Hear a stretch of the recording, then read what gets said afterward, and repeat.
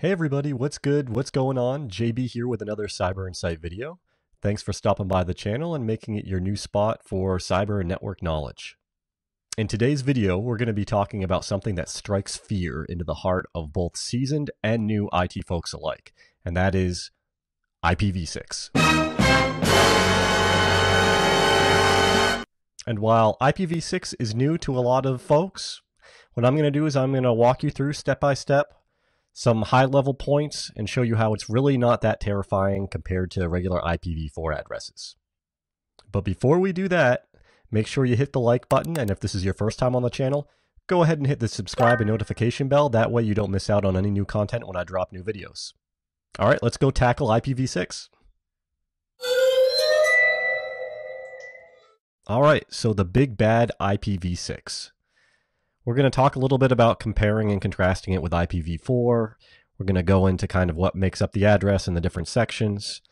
Not going to hit so much on the actual difference in functionality, although I will drop some images in here to kind of go over the differences between some of the configuration services that go along with IPv6 versus IPv4.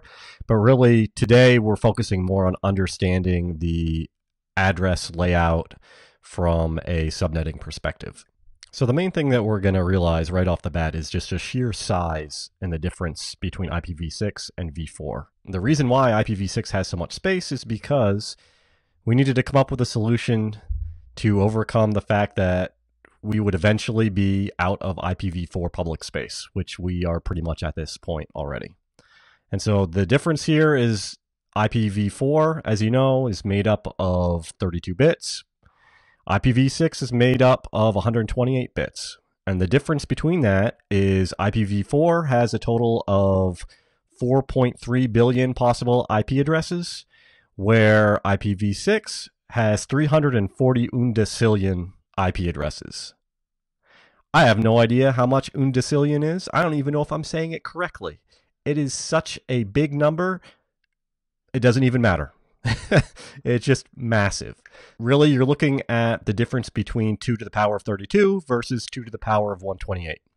You can run that through your calculator if you want to. It probably will start smoking and it probably will break down. But just for a point of reference, I'll put up an image here to kind of show you the difference in sizes. So in dealing with IP addresses that are that big and making it manageable from the perspective of being able to write and utilize some way of identifying these values, IPv6 is in hexadecimal format compared to IPv4, which is in binary. For those not familiar with hexadecimal format, instead of a binary number having two different possible values, a hexadecimal digit has 16 possible values. It's alphanumeric, starts at 0, goes through 9, and then switches to A through F for a total of 16 possible values. When we were looking at IPv4, it was 4 different octets, each making up 8 bits each. In IPv6, it's made up of 8 16-bit groups. If we look at this IP address down here, similar to IPv4, it has a network section and a host section. But unlike IPv4, there's also a subnetting section. So in general, an ISP will give a site a /48 subnet. If you take that /48 subnet and you break it up evenly into /64 subnets, that will give you a mind-boggling 65,536 /64 subnets that you can mess around with. You could subnet those even smaller if you want to, but with 65,000 subnets and this number of hosts per subnet, there's no real reason why you need to rack your brain or melt down your calculator really trying to break those subnets down into something smaller. So down below here, we kind of go into a breakdown of the different sections within the IPv6 address. One of the things to mention when we're looking at the IP address section breakdowns down here is that these numbers are identifying the different bits that are able to make up the different sections, but that doesn't mean that necessarily that each of the individual sections is always going to be that full amount of the bit. So for instance, the ISP section, or more officially the LIR section, isn't going to be, or doesn't have to be, a full 32 bits to make up whatever that value is. And same thing with the site sections and the subnet sections. So obviously, depending upon what you are going to be doing and how it's broken up, there is some leeway to play with each of these. A /48, as I mentioned, is the most common for what's handed out by ISPs for a site, but there are different recommendations. So for small offices or home offices, the recommendation might be, instead of a /48, a /56. It really depends. So one of the secondary side effects of having these larger amounts of subnets to hand out to organizations is the fact that it minimizes and gets rid of the problem of routing fragmentation, which would be if you are an organization and you go and get a whole lot of different /24s or /22s from your ISP. If you do that over the course of a few different years, you aren't going to get contiguous IP space, which means that the routing tables across the internet need to have more entries for all of these disparate subnets. IPv6, since we're giving you right off the bat a /48 or a /56, that's going to be enough space for you and your organization forever. So if we continue and look kind of at how this is broken out, so we have this IP address up here, and I kind of broke it down into the different sections. In this case, we're talking about the first 32 bits being for the ISP section, or the LIR. So it would be this 2001:0DB8. And then the site section would be for 85A3.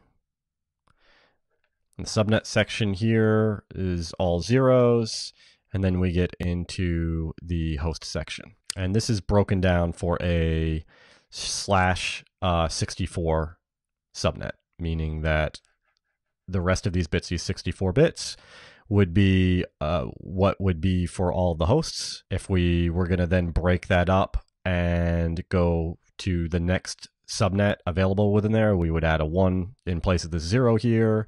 Then we need another subnet. We can add a 2 instead, and 3, and we could just progressively keep adding more and more within those 16 bits. And so, as I mentioned, this being broken up as a /48, really the only things that are configurable here is going to be the subnet section and then the host IP section. The ISP section is locked in, and the site section is locked in. So that's a really straightforward and easy way to look at that. As long as you're taking a /48, you're only going to be messing with these 16 bits for your subnet section, and then whatever the IP addresses are going to be in the host section.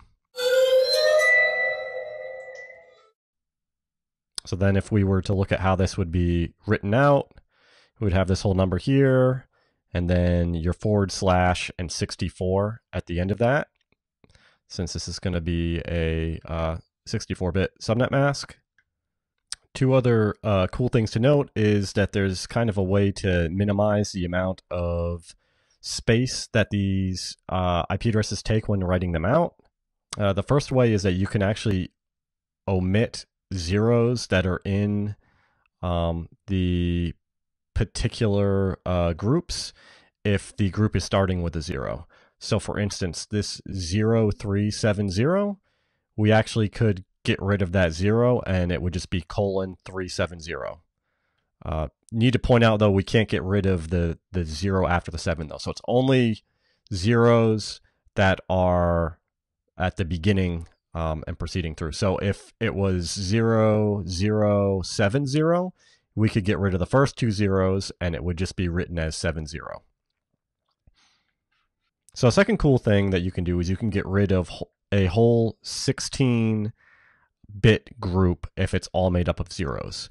And so you just remove that, and what you're left with is 2 pairs of colons. So we could get rid of this group and we could get rid of this group, and the IP address at that point would go 85 alpha 3 colon 8A2E and keep going.